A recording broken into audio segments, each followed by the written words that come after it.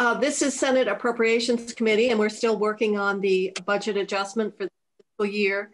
And so we are going to be taking testimony from the Vermont State College Chancellor and staff. I noticed that you have quite a lengthy submission. I think it's like 25 pages of information. So our focus today is only on the budget adjustment. I realize that you'll be back for the big bill, but if you would just explain what's being requested here and how it will sort of segue into maybe your budget request that we'll take up in greater detail later on. That would be great. And I see you have Sharon Scott with you and Catherine Levasseur. So Chancellor, if you want to start or however you want to present this, we will proceed. Yes, no, I really appreciate all of you meeting with us today, and thank you very much for the opportunity to speak with you and give you an update on the system and also the potential CRF funds in the FY21 Budget Adjustment Act. So as you know, we do have a new leadership team. So for the record, I'm Sophie Zadatny. I'm Chancellor of the Vermont State College System. And with me today is Sharon Scott, our Chief Financial Officer and Chief Operating Officer, as well as Catherine Levasseur, our Director of External and Governmental Affairs. So I hear what you're saying. So I'm just trying to figure out here how much to share with you. I think the key points that we would like for you to take away today is that we do believe the Vermont State Colleges are key to Vermonters' success. We are in the middle of a significant transformation that's being guided by the work of the Legislature Select Committee on the Future of Public Higher Education in Vermont. And we do recognize that it's vital that we transform. We've included in the packet, we have materials about the students that we serve, that we are across the state of Vermont. We're within 25 miles of nearly every Vermonter. We have a heat map that shows that in the materials. We did want to emphasize that our students are not necessarily traditional middle-class students coming from stable families. Not all of our students have homes to go to and or can afford a residential four-year experience, that we really are serving all Vermonters and not just those that one traditionally thinks of as 18 to 22-year-olds going to colleges. This slide has some of the data on our students that's in the materials. So again, we do educate over 10,000 students a year, and most importantly, 83% of our students are Vermonters.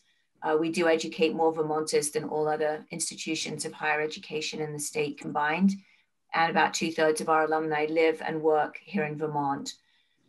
So we strive to educate. We have 3,300 first-generation college students. We have about 3,000 low-income undergraduate students.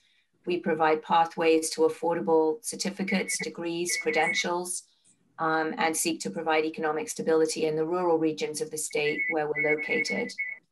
As a system, we employ nearly 3,800 people, and our employees live in every county of the state, as you can see on this slide. We are among the largest employers in the state, next to the state of Vermont, University of Vermont, the state's largest hospitals, and some of the larger businesses.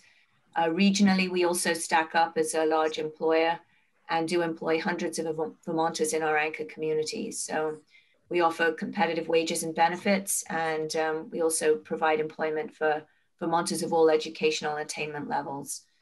Our top enrolled programs align very well with Vermont's workforce needs for mental health professionals, childcare providers, entrepreneurs, educators, healthcare professionals, and more. And so again, understanding why we're so important to the state of Vermont, we do recognize the system faces significant challenges if it's going to continue to meet the needs of Vermont and its students into the future. I know we've testified before, and we can certainly discuss more next time that we're in front of you, but some of the challenges facing us regarding the demographics and the market challenges. We faced this past year, we had several campuses operating online only. We've had a steep drop in enrollment, and we've also had significant operating costs associated with the pandemic. Of course, we also had a structural deficit going into the pandemic. We've received significant bridge funding and CRF dollars from the legislature for this FY21, for which we're extremely grateful. With that bridge funding, the legislature did create a legislative select committee on the future of public higher education in Vermont.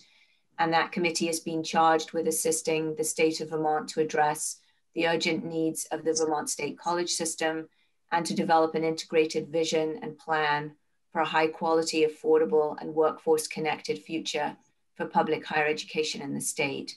And as you likely know, on December 4th, the select committee released an initial report. There is a second report that will be coming out on February 12th and a final report in the middle of April, April 16th.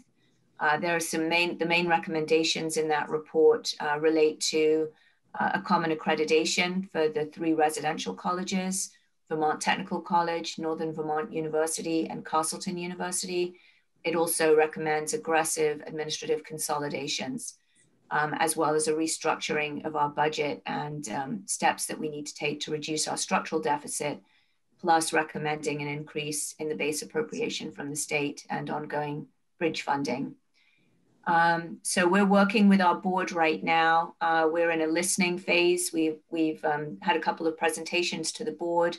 We have another board meeting coming up on February 22nd. Right now we have approximately 6 weeks of public comment. We're in the middle of that. We have a link that we've provided on our website with materials and an opportunity for people to submit written comments. And our board will be holding a listening session with the public, so not only internal but external stakeholders as well, and that's scheduled for February 17th. So while we are continuing to plan for the future, we are also, undergoing significant transformation work as we go along, and we're taking needed action at the time, and we're doing what we can to transform. We've been working in regular close communication with the Speaker, the Senate Pro Tem, and the Governor. And we are looking to partner with the state leaders and the Select Committee and our Board of Trustees as we work to stabilize the system and build a better, stronger, and more sustainable future for Vermont. With the transformation in mind, our Board of Trustees did recently adopt a set of strategic priorities. And the strategic priorities are focused in 4 key areas: affordability, accessibility, quality of academic programs, and relevance of programs. And we've defined each of those as to what success will look like. We've also embedded an intentional focus on diversity, equity, and inclusion. And that's reflected in the board's recent revisions to its bylaws and trustee handbook, as well as its decision to create a board-level committee on diversity, equity, and inclusion. We also just briefly want to thank you for the work and encouragement you've provided to us, including the bridge funding that we did receive for the FY21 budget regarding the workforce initiative. So I just want to quickly mention that we spent approximately 1.5 million of CRF dollars on the workforce initiative. It enabled us to serve 971 Vermonters, taking almost 1,400 courses across all 4 of our institutions. The demand was very high. We filled up very, very quickly. We got to 971 very rapidly. We've had tremendous feedback from students about the initiative, how it came at exactly the right time. It helped them change careers or upskill, and the value of the wraparound services that we provided. So if you could ask a question, and sure. Other people. The 971 Vermonters, obviously one of the big challenges is enrollment and reaching out, and also how, and these were people who obviously were unemployed, and this was a workforce strategy. Do you have any sense of, out of that almost 1,000 Vermonters, how many this would have been their first encounter with the state college system? In other words, were they actually maybe a new pipeline of Vermont adults seeking the benefits of the state college system. We just sent a survey out, I believe it was last week, and I'm pretty sure that was one of the questions that was included in it. We've started getting some of the feedback on that, but we definitely, once we get that, we'll be happy to share more information with you. But I'm trying to remember, and Catherine may remember this better than I do, but I think when we were enrolling people, that was a question, and it was a significant number of new people that were new to higher education. There were people that already had some credits or had, I mean, we had some people, for example, working through the Castleton Center for Schools, which was for teachers, professional development. So that was at a much higher level.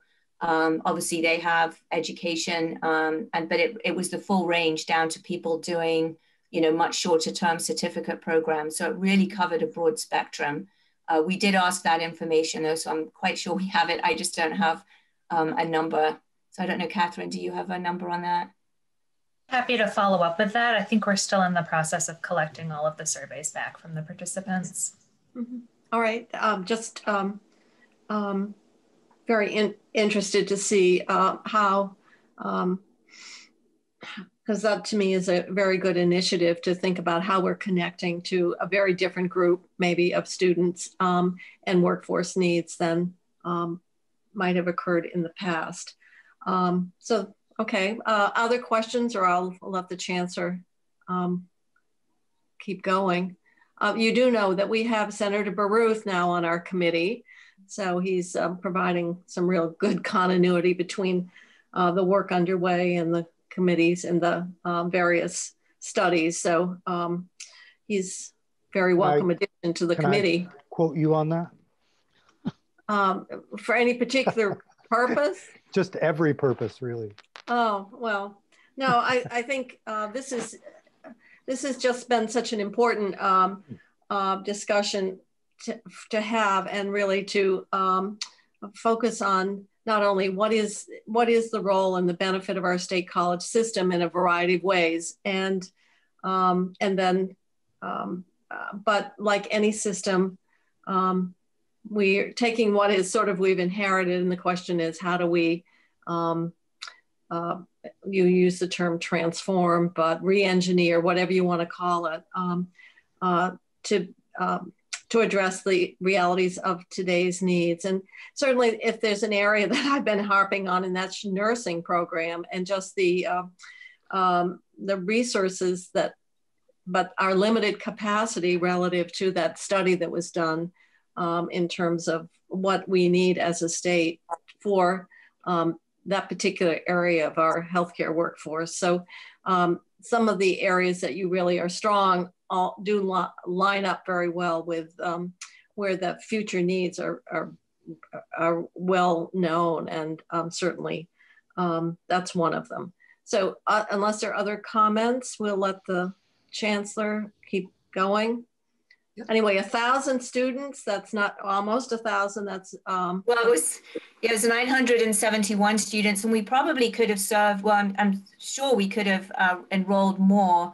One of the challenges we had was that we wanted to make sure we gave everybody a really good experience. And because we were offering wraparound services, textbooks, childcare, transportation, it meant that it was, we didn't want to overcommit and then have people have a bad experience. So we really focused on making sure that we provided people with the assistance they really needed. So they got the best experience, in the hope that moving forward, they would see value in it and be willing to continue to invest in themselves and return to the Vermont State Colleges. And again, we did set it up on a very, very short timeline. If we had more lead time, I think we could do a better job with it. But certainly the need was there, and the word got out very, very quickly. There was a press conference on a Friday with President Joyce Judy of CCV, with the governor, and by Monday we were having to pull back on some of the marketing we were doing because we really couldn't accommodate taking more people. We were sort of running out of instructors to set up additional sections. So, well, I deliberately rounded up to 1,000 because 1,000 just carries a different, I don't know, sense of volume compared to we were very $9.71. close. It's like that $9.99 kind of approach. The other question is, out of the Vermonters who enrolled, was the completion rate with all the supports that you also referenced were being put in place? Was the completion rate, success rate, one that you found to be good, or did it identify some other areas of needs or supports? I don't believe so. I've not heard that. My sense is that it was successful, that people got the support that they needed. And I know on the survey, one of the questions was, what support did you need? You know, what support did you take? Was there anything that you didn't receive that you needed? So the survey did include questions along with that. And primarily, I think textbooks, technology assistance, childcare. Although I was surprised there wasn't as much childcare need as I had anticipated, but that may be because everyone's remote and the kids are at home and they've already adjusted to that. I don't know. Catherine, you had a comment? I did. One piece that stuck out to me in the preliminary results from the survey that we were able to gather so far is the sentiment that some participants didn't know where to start if they'd been laid off or were looking to career transition. So if you're talking about things that were unique or flags for the future, there was a little bit of a sentiment of, these courses are excellent, but I don't know which one I should go with if I'm transitioning my career. Okay. I think a lot of that has to do with the speed with which we launched and needed to make sure that the program's completed. So those are factors that can be mitigated if a new program were developed. We launched and had students in classes within a very, very short period of time.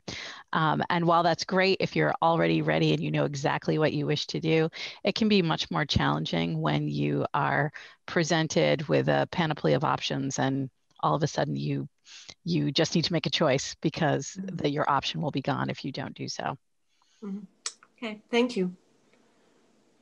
I will turn it over to, if there aren't any more questions, but turn it over to Sharon to talk on the finance pieces. That's really why we're here.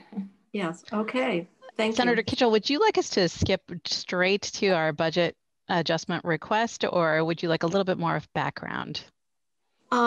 Committee, do you need, we've spent quite a bit of time with state colleges, and we have the report that has been issued around the recommended funding over a multi-year period of time. But let me ask, committee, do you want any more background information, or should we can go to the money and then we can open it up for more general discussion? Why don't we do it that way? And then if people should have to leave or whatever, but our focus, of course, is always finding the money, and absolutely, and in the interest of time, and we're committed to doing that. As I think that has been pretty obvious. I think all of a sudden, you know, we tend I would say in the legislative arena to look at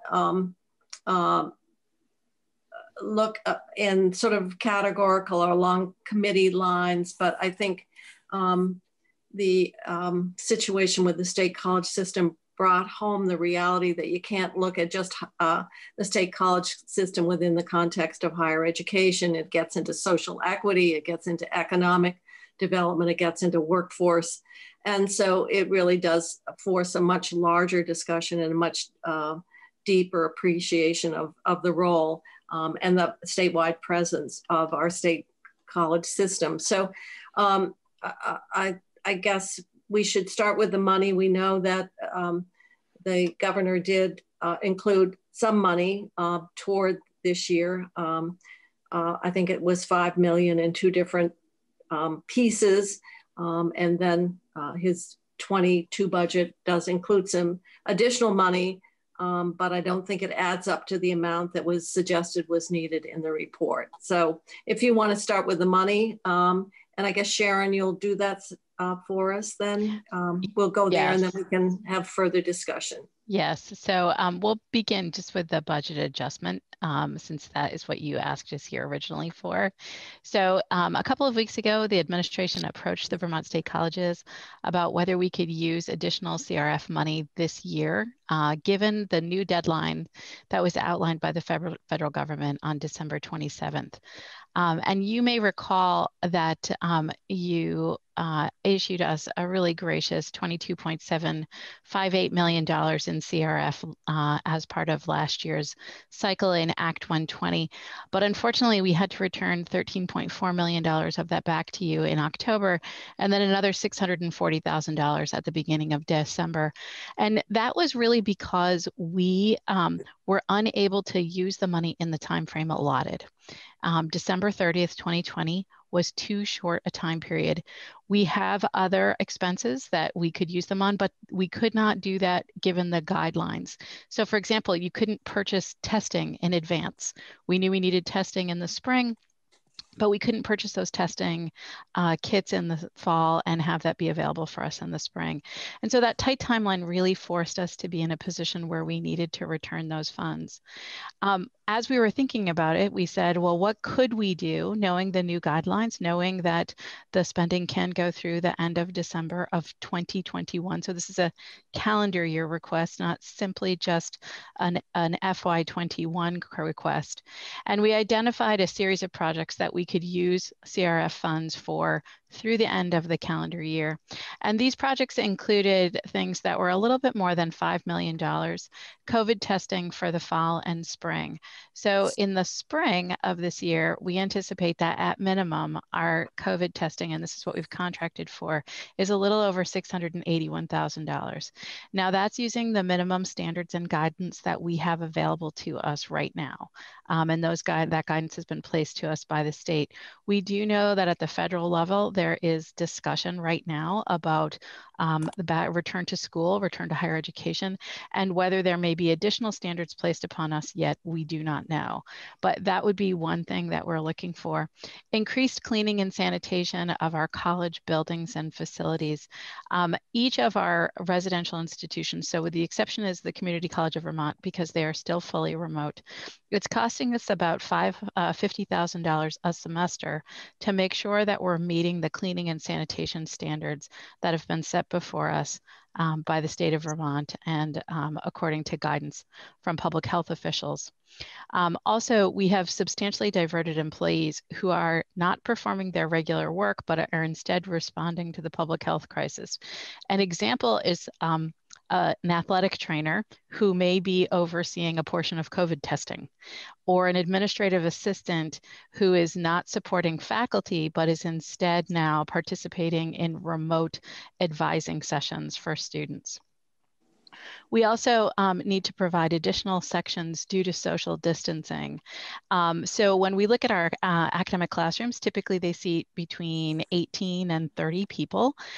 It's not a 50% occupancy in most classroom spaces. It's generally less than 30 to 40% that we can see. So we have many classrooms where we can only seat 7 students plus an instructor in a socially distant way. So we need to add extra sections for those things. Those are all activities that we need to pay for during this current fiscal year, as well as we're anticipating will need to be paid for in the next fiscal year in the first half. So the last thing is fall scholarships. So we know that many of our students, and we could see this from the CRF workforce development activity, that many of our students and many of the individuals in the state of Vermont have a great deal of need. And so we are proposing a specific scholarship that would help those students who they or their families have been negatively impacted by COVID. Unfortunately, we can only use that money for the fall semester, but we do hope that that would allow students to be able to enroll in the fall, perhaps be able to postpone some of their aid and use that in the spring, and be able to help them get through this.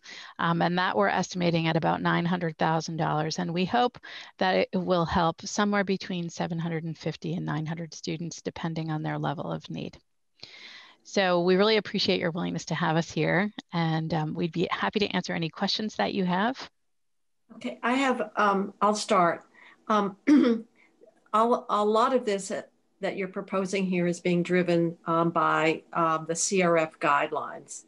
And I believe, and Stephanie, you're listening, because the CRF money is becoming overly subscribed, I believe the House may have used general fund. They did. And if they did, then general fund does not come with the same constraints. So my question to you is whether that list of needs, does that crosswalk with the 40 million that you said you would need in fiscal year 22? And to what extent is it being driven by keeping within the CRF guidelines as opposed to where if you had general fund and greater flexibility, you would feel would be more effectively used? So there's about $1.4 million of that would be able to be used in the coming fiscal year, so in FY22. So that $1.4 million is included in our $45 million budget ask, or $42.5 billion budget ask. So that would be inclusive there.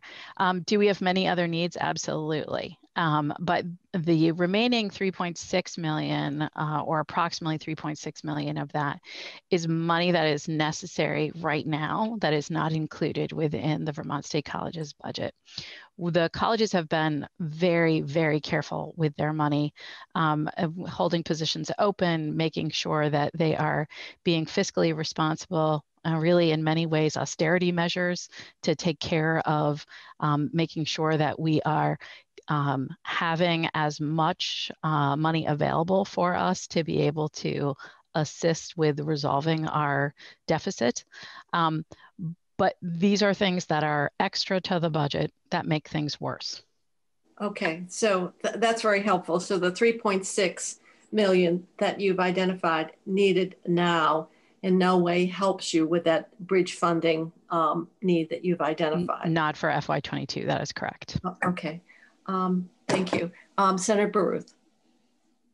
So I'm curious, and maybe it's elsewhere or in different streams of money represented elsewhere. But when I think about, the select committee's report, the pieces of it that make the most sense to me in terms of changing the equation are the unification of the system.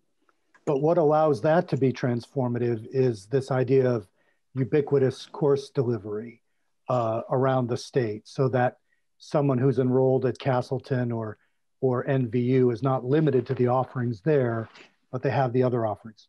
So I had been expecting to see at every level an attempt to use money to advance the technological side of the system, the online delivery system, students' technology, the individual campuses' technology, getting everybody more firmly connected and increasing that sense of ubiquitous delivery. So maybe you're into 22, Phil. Well, what I'm wondering is, when the administration came to you for the budget adjustment, is there no way that you could use increased technology funds now that could help that later goal? There are absolutely ways that we could, if we had increased funding now that was directly related to that transformative experience, we could absolutely use funds like that now. I will say that we were able to use a portion of the CRF dollars that you allocated to us last fall to assist us with remote delivery, so last fall and last spring. So our college campuses made massive upgrades over the summer, last summer, and into the fall to increase its remote delivery capacity. That capacity extends not only to delivery remotely from one classroom to a single student or multiple students, but it also allows for further delivery across college campuses. We have faculty today who are scheduling classes for the spring that are actually enrolling students at each of our individual campuses, and a couple of departments in specific that the chancellor can refer you to that are really making tremendous inroads that way. Additionally, we have a USDA grant, a USDA Rural Development Grant that was recently authorized that's allowing the colleges to work with mental health professionals to be able to make sure that we're offering further mental health capacity across the state. And so we are doing that, but there are many things that we could be doing today given the funding. But we are still in the planning processes for some of those things, though I know that our technology staff, who I spoke with yesterday, would be happy to pull a project together that addressed it immediately. And I guess that's what my question boils down to is, in the same way that you've got in the budget adjustment, your testing needs, it seems to me that there must be some work that you're doing where we could direct increased funding on the technology side, even without waiting to do it all in the big bill. So I just put that out there as a possibility. Yeah, certainly there is. We, with this particular ask, when we were working with the administration, it was under the expectation that all of the funds needed to be CRF eligible. That's why the narrow focus of the specific projects that are proposed here. Mm-hmm. Okay. And that, I suppose that's back to the chair's point about general fund versus CRF. Yeah. Okay, thank you. Yeah, just other question is how much, which is budget adjustment within the budget adjustment context we deal with versus within the big bill itself for the overall funding. What was important is then is knowing that the 3.6 is really an add-on to anything that was included as required funding included in the report. It's not, we can't subtract it and say we've made some progress. No, not specifically, no. Okay. It would address this year. Okay. I did just want to add one thing, Sharon just mentioned, but we do have faculty in both business and maths between Castleton and NVU that are using telepresence. So they'll be teaching in person on their home campus, and at the same time, they'll be teaching students at the other institution via telepresence. So those students will be participating at the same time, but remotely.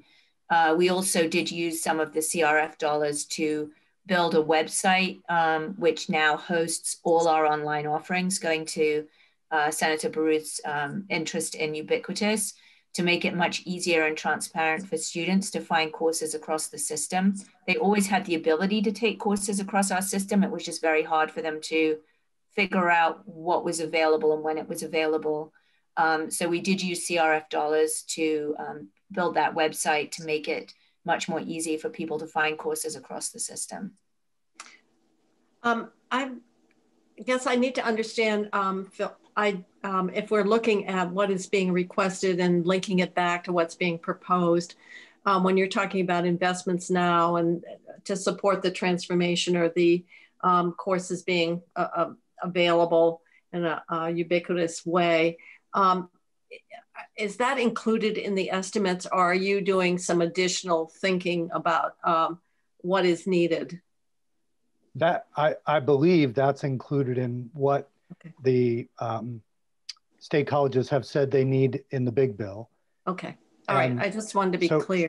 So what I was wondering was there a way to, in the same way that the testing need started in March and continues unabated, and we're dropping money in each bill to deal with it. I was wondering if, because I'm sure the technology spend has been going on unabated as well. So I guess it doesn't really matter if we provide the full 40+ million in the big bill, or if we moved part of it out here. But I just wanted to make it clear that as far as I can see, that's, not just providing the courses, but making them easily transferable, making sure that each major is available wherever you are. Those things are key to the kind of unified system we've been talking about. So I think for the committee, then it's delineating what we do in a budget adjustment to make corrections to the FY21 budget versus what gets done in the big bill and part of this much larger discussion that will occur between education committees and the appropriations committee. So I know. I know that there is some additional language about some if other money becomes available. Stephanie, can you just we're kind of getting into what the House did, but the administration was proposing a total of $5 million. And I think some of it was a combination of what we have now. They thought with CRF, but of course, we might have spent that on something else like rental assistance. So can you just tell us what how the House carved the baby up here on this one? Sure. Stephanie? So the governor had the 3.6 out of CRF, and then if additional CRF was available, and up to an additional 1.4 for the 5 million total. The House, I believe, has simply appropriated 3.6 of general fund specifically for COVID-related expenses. They did not have the second, if additional. Okay. They would just be dealing with general fund in the FY22 budget. Okay. Or so any additional. Okay. So what we have then coming over to us is dealing with the money that you need now, and obviously holding the longer conversation around because it's some capital funding, I think, is also being requested in the report. Wasn't there some capital? Yes. Oh, okay. As well as, so what we're doing now is making just additional costs because of COVID. All right. And that's what the House did. Would there be up to 1.4 if CRF, do you see that money would, that your costs would be, well, it is, you outlined them, were 5 million. So yes, you've already done that. Yes, absolutely. And, there are additional items that we did not include on here, recognizing that the pool of CRF dollars was likely limited. And those would include things like making upgrades to our HVAC systems. They have a longer lead time and they're much more expensive in terms of activities. It is work that if the pandemic is continuing, should be done, and that the colleges do not have the money to be able to do so, but we did not include them on the list here. Now, the recent round of federal legislation did include funding for higher education. Yes, can you just tell us from the State College perspective, how does that help, and what does it, I mean, if it's all of higher education for everybody in the state of Vermont, it gets spread around pretty quickly. So Sophie, or Sharon, can you tell us, do you have any sense of the financial relief that would come to the state college system from that latest bill? Yeah, so it's called HEERF, H-E-E-R-F, and it's college specific. So we already have a sense for what the amounts are, and it's approximately 12.3 million that would come directly to the individual colleges, wouldn't come to the Chancellor's office, goes directly to the colleges. We would be required to, just as it happened in the spring, initially in the spring, we were given a certain amount of money and half of which had to go out to students. Approximately 3 million of this would also need to be immediately directly given to students, which would leave about 9 million. But it is by college. So one of the challenges we face is that, for example, the Community College of Vermont, because it includes part-time students, Pell eligible students, a large portion of that money is directed to the Community College of Vermont. And they haven't really had a lot of COVID expenses because they've been online. they're not doing testing. They got an exemption from the administration on that. So one of the questions we have is how much of that remaining money could we actually use?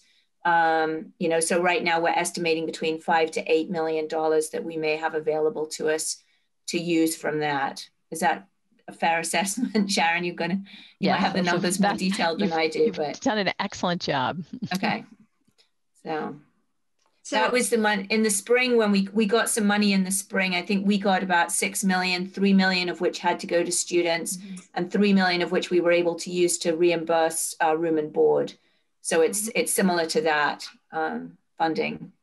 Oh, so it does come with fairly prescribed uses then. There are fairly prescribed uses. One of the, we're still studying it, and as you probably know, the federal guidance is a little sketchy at this point and not quite as adequate as we'd love it to be.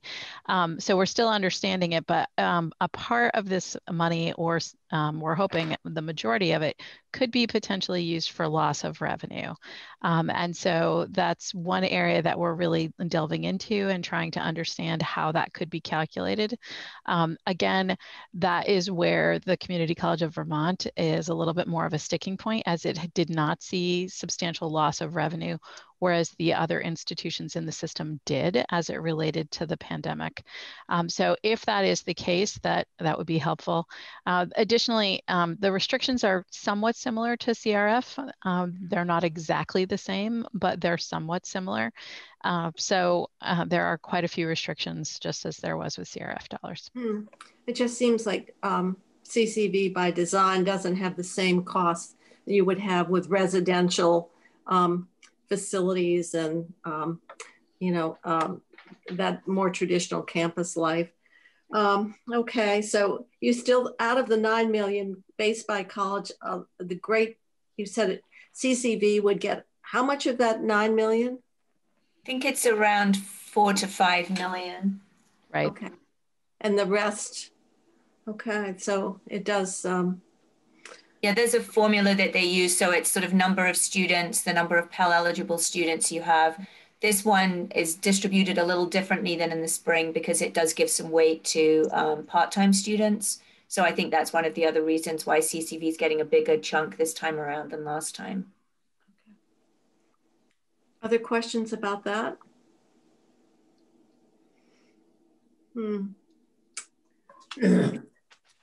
So the time frame that the new federal money has to be spent is what? 1 year from the date of receipt. So this may be, would there be an ability to, instead of using state dollars internally within your budget, to supplant those federal dollars and move those state dollars to other institutions? Can you reframe the question? I'm just want to make sure I really understand it. Swapping out money, Sharon. Oh, I'm all for swapping out money. It's a question that's my question. Can we swap out money? That we can absolutely swap out money. The issue for us is that HERF money is allocated to a specific institution, and it has to be used by that institution.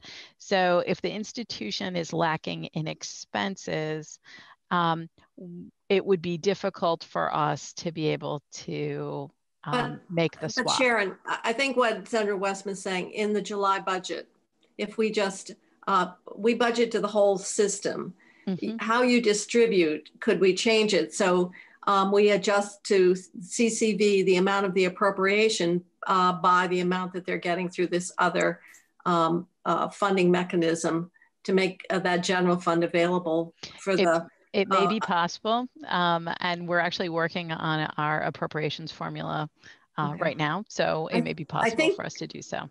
I think, did I get your thinking right? Oh, you're headed right in the same way I am. We may have to chat later. Yes, I want to keep the system whole. And we very much appreciate that. If it's helpful, I do have the actual amount. So for CCV, the total is 4.4. Castleton is 2.9. Northern Vermont University is 3.4. and VTC is 1.7. And the total is around 12.6. I kind of rounded there. So if you've written them down and they're a little bit off, that would be why. And CCB was 4.4, almost 4.5. And again, 740,325 I believe would have to go out to students. So anyway, or different amount. Yeah, we're trying to figure that piece out. But yeah, it looks like approximately we were scheduled to receive around 12.63 million, of which would need to go directly to students, which would leave 9.6. And then depending on what happens with the Community College of Vermont, we'd be between 5 and 8 would be available to us. Okay. Other questions or comments? I have Bob? Not so much on the money. I'm wondering about the nursing programs. Is it okay to ask about that? Oh, sure. That ties into workforce. And to me, that's one of the major areas of workforce need that our state college system connects to, and that's their nursing programs. Well, yeah, besides being a legislator, I'm on the VNA board, and we have to hire these traveling nurses that cost us wicked. The hospitals, they're short people in Newport anyways, and they have to hire traveling nurses. Yesterday, we heard that our own health department hires traveling nurses. So my question is, are we all booked up in the nursing program? And could we expand, if we are all booked up, is there any way we can expand that program? Well, we've been pushing that wagon, Senator Stars. If you look, yeah, Senator but Westman, we don't seem to move the wagon. Yeah, actually, there's some initiatives going on in the Northeast Kingdom to do just that. And in fact, one of the proposals in the governor's budget is to offer tax exemptions for nurses to, who get their education here. That is a way of creating incentives, but it doesn't do anything to address the underlying problem. And that is there's just an overall shortage of nurses being graduated. And the question becomes one of how can we actually increase our nursing programs to provide sufficient capacity to recognize that need, which for the next 20 years is pretty staggering, to be honest. And well, one of the things we're going to have to decide, well, we don't do tax policy when you give a income tax exemption, but one of the questions you ultimately make, is it better to give a tax break to a nurse that is graduating as opposed to using the equivalent amount of money to expand the courses to build the capacity so you can generate 100 more or how many more nurses every year for the next 20 years? Well, I know like with us at VNA, it would be cheaper for us to pay a student's tuition and put them through school than it is to hire these, and we do have a program that we've set up there to help. And I know, and Senator Sears has said that there's one, Bennington Hospital is another. So we actually have a number of programs in place by healthcare providers as ways of encouraging and meeting their own workforce. But that's good. But the question ultimately, because we've been told that the programs are, we need to expand them, they're at capacity, and that we have students who want to go into nursing, have the academic ability to do so, but the programs are just fully subscribed. So that's going to be a decision that we've, out there, and that is how is the best way, if we're making these public investments, to get progress on the fundamental challenges. The number of nurses, it is substantially less than what the need is. Yeah. So Senator Westman. I would just say, and we've said this before, because this is an old question for us, and I applaud the reinvention of the way we deliver services at the state colleges. But I would say the legislature is much better at buying things that they can see with revenue. So if you had a proposal that said, here's how we could expand the number of nurses that we can put out of the system, I think people in the legislature would move heaven and earth to find ways to support that effort financially. Yeah. And the fundamental question is, if you're doing $1.5 million in tax exemptions, or could that $1.5 million get us longer term benefit if we had a proposal to expand the number of nurses? Senator Sears. Oh, sorry. It's okay. Did you want to say? I don't mind, Rich. Yeah, I would just say that if we could expand the program that Bennington had with Southern Vermont that moved to Castleton, I think there are hospitals and home health agencies and nursing homes across the state would buy into that big time. Actually, that's a good segue. I'm hoping that Castleton will move into the Putnam project in downtown Bennington, where the nurses, although the hospital did just purchase the property of Southern Vermont College. Folks are aware of that. It was more in the interest of the community so that it didn't end up as some kind of a who knows what. But I know that they're very interested in working with Castleton specifically. And I don't know if you've had conversations with Tom D at the hospital. I know we are looking at doing that down in Bennington. We've got discussions coming up to see about moving the Castleton nursing program, I think, to the same building where VTC is and across the street from CCV. So we are exploring ways to. Yeah, that would be the old Putnam block that's under redevelopment. But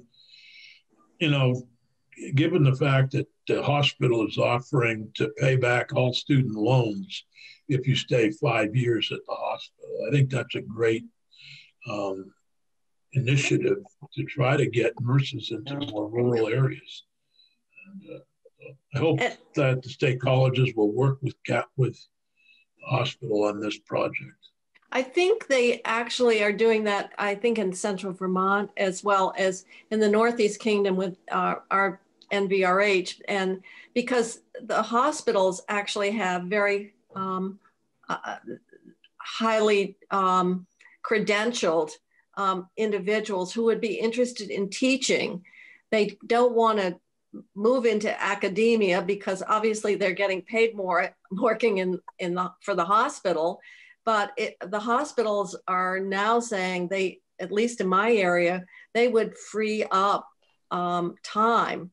And actually, the health commissioners routinely are faculty at UVM Medical School, where they would allow time and they would continue to pay their salaries so that there's not a financial disincentive to actually do some teaching to provide the credentialed staff that you need for a nursing program. So I think some interesting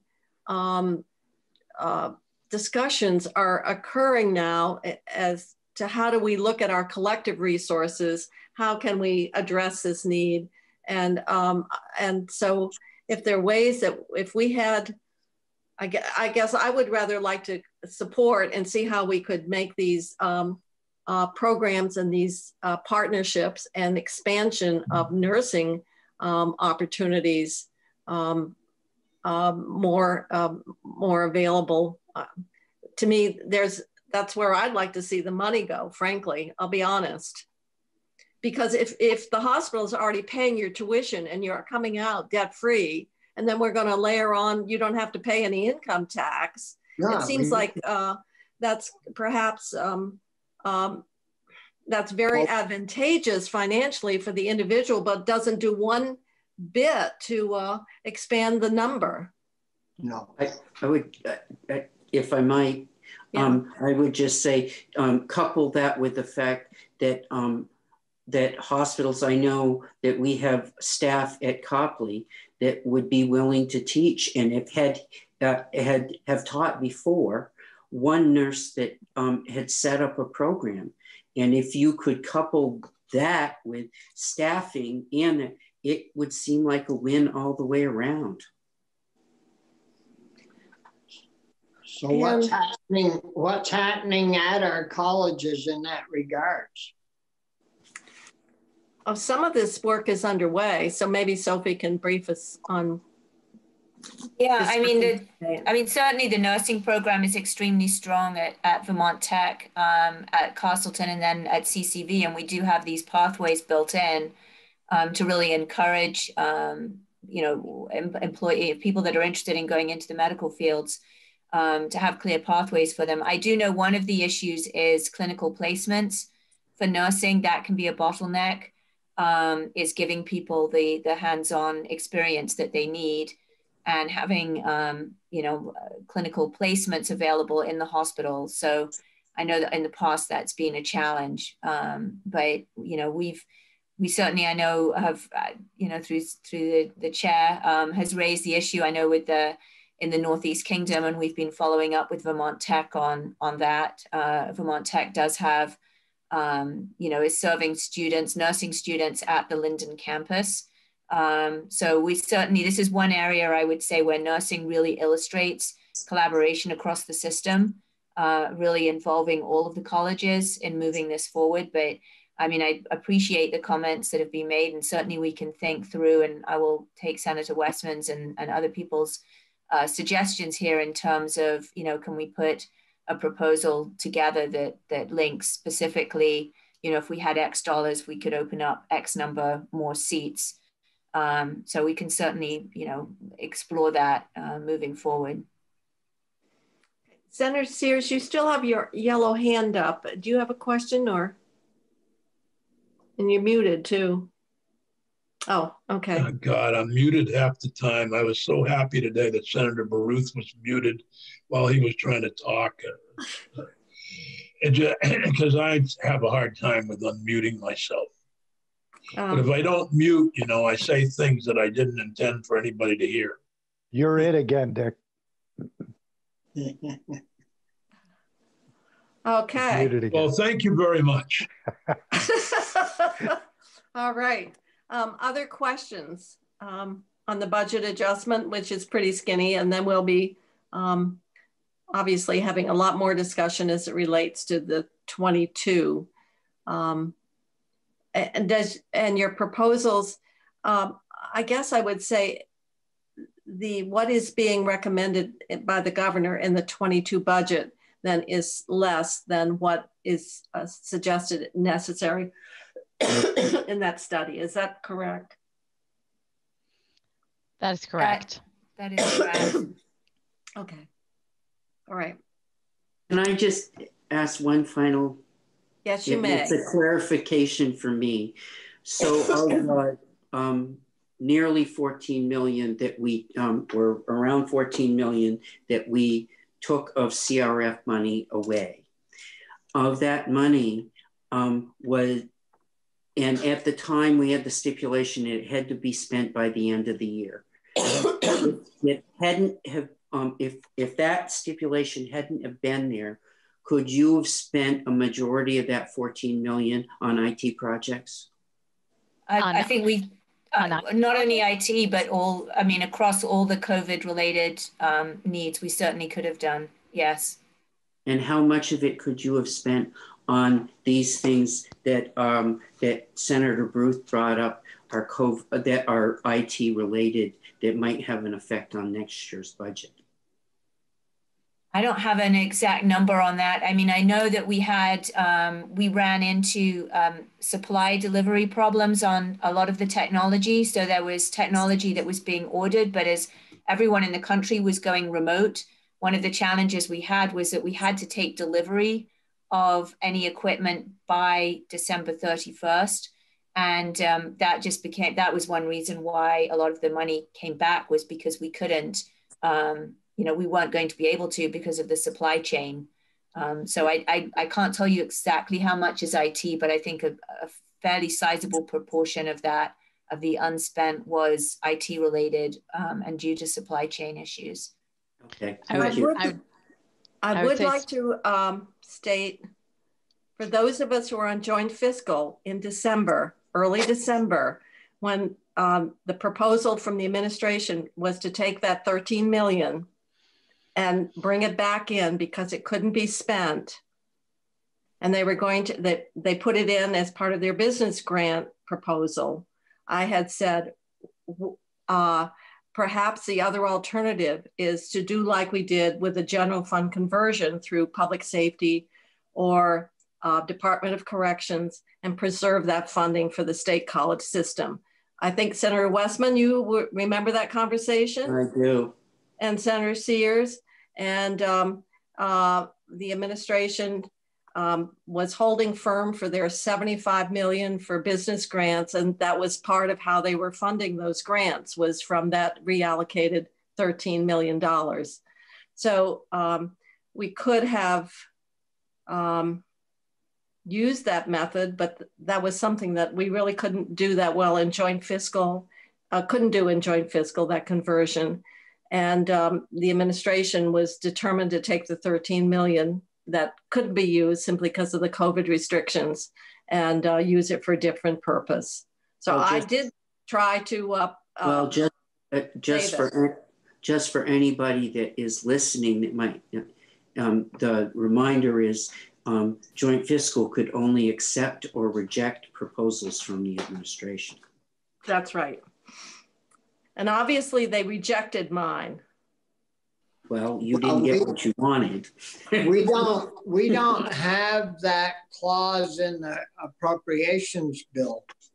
No, we don't. But obviously, what you had, it was so many competing needs, and it was unfortunate, but we can't change it. So we're going to have to deal with it. But if that 13 million had been preserved to carry forward in the general fund bucket, we would be dealing with a very different situation for FY22. That's my only point. So unless there are further questions or reminiscence about what we could have done and didn't do or tried to do and hit a brick wall, we will let our folks from the state college system get back to work. Yep. Anything else? We do have a definite number that they need beyond what's proposed, right? Well, the question for us is, we know what the definite number is, but it's for, most of it would fall into FY22 into the big bill. Yeah. Can I just ask one question? I'm just wondering, what do the enrollment numbers look like, as compared to a normal year versus now in COVID? That's a really good question. We're looking at the spring. I think we've had some softening in numbers of students not coming back in the spring because having such a large proportion of classes online isn't what they're interested in doing.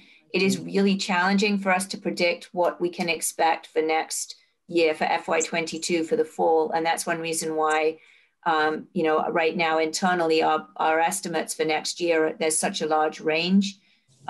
Because we just don't know if we don't know what's going to happen with the vaccine, but assuming if we get back to normal, we just don't know if we'll be able to recapture students that didn't come this year. And we also have to face the fact that we have a much smaller class that came in this year, and that smaller class will be with us moving forward. But yeah, it's just very, very challenging, not just for us, but for everybody in terms of how to predict what's going to happen in the fall. And as we're so tuition dependent, it really has a big impact on our ability to do our budgets, because we can't really say with any certainty what it looks like. You can find a copy or those numbers in the packet of the enrollment from the fall. So that is available to you there. It was a large drop from our normal pre-pandemic enrollment going into the fall. And unfortunately, that fall enrollment does carry with us for several years to come. As students who choose not to enroll tend not to re-enroll, or they enroll at slower rates. And so we'll be carrying that incoming class from the fall of 2020 for several more years with us. Yes. Thank you. Anything else? Okay. Thank you very much for coming today. And I will be talking with you at greater length as we get into the big bill. We have... Thank you so much for having us. It was a pleasure, and we hope that we can answer any other questions. Okay, thank you. Thank you. It's 2:38 according to my other computer, and we have the next witness is scheduled at 3. Are you on, Chrissy? You are correct. Okay. Yep. Okay, so committee, what I thought we would do, this is going to wrap up all the testimony on the budget adjustment. And then tomorrow, have Stephanie start walking through, the House is going to bring their budget adjustment bill out onto the floor Thursday and Friday. What they did is take our mini CRF bill and just put it all into their budget adjustment. So we'll be getting that back, that piece of work that we've already done, plus the other parts of the budget adjustment, which I think is going to be fairly straightforward. So that's the only, that was all I wanted to tell you. So do you want to just take a break and come back and at 3 o'clock, and then we'll finish our testimony for today? Is there anything else, Alice? There is just the one thing with regard to the VSNP program. Oh, I've already got the data on that, Alice. Oh, you did? Okay. 167,000? Yeah. Very good. Yeah, I've gotten emails, and I actually asked the chair of the House committee if they wanted to take a look at that. They had some discussion, but they it came in so late that they didn't act on it, but they know that that'll probably be something we will put on our list for discussion in terms of how that how much revenue has been lost to support the services. So we have that information, and Stephanie has it from DCF. So yes, Rich. Because we all are getting emails about that, can Stephanie or so it's 167? It's 157 million of revenue that was lost in FY20, because most of the revenue comes in the spring, because that's when most people register with the dog tags. And so we are looking at also, it's not a specific amount yet, but the FY21 number is likely to be very similar. Okay.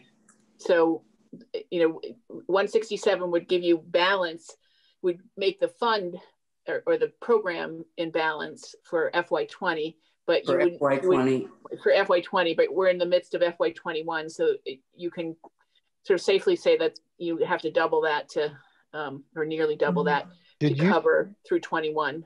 Did you say 167 million? No, thousand. Okay. No. I might have said million. Dogs. Yeah, there wouldn't be a dog or a cat safe in the state. Okay, so no, we did get the data of the numbers on that from DCF, and as Stephanie said, there are 2 different pieces, one of which is revenues lost from last spring, but that only deals with a bit of the problem. So we're all getting emails, and we just have to decide what we want to do and how much we want to do. Okay. Anything else other than VSNP? which we didn't forget because we already, that's why we got, Stephanie will tell you, I emailed her to say, be sure we get the figures. Is there anything in the budget adjustment that would help the judiciary to get started up on jury trials? No. If not, no, Bobby? They should have been saving money all year long to have plenty of money to get started back up with. Okay, I'd like you to be the special envoy between the Judiciary Committee and Pat Gable and let her know. Well, I think we need to understand the need, Dick, and that's something you can help us with, I'm sure. I will try to do that. Okay. All right. But I would love to have Bobby be the special envoy. They wouldn't like Bobby at all. All right. So that's something else that we can have some discussion on as we get into the bill. All right. There may be something in the next round that's available too. Mm-hmm. And I think the question is, when would they be starting up? When would the need be, and how much we do in budget adjustment versus big bill? Well, I don't know, and we need to have a conversation with Peggy. Yeah, we've got to figure. But let me just. There is going to be a huge backlog, and many of us are worried about a huge increase in corrections population as they try to clean up the criminal backlog. Okay. All right. So now we're down to 15 minutes. Okay. We'll go offline. See ya.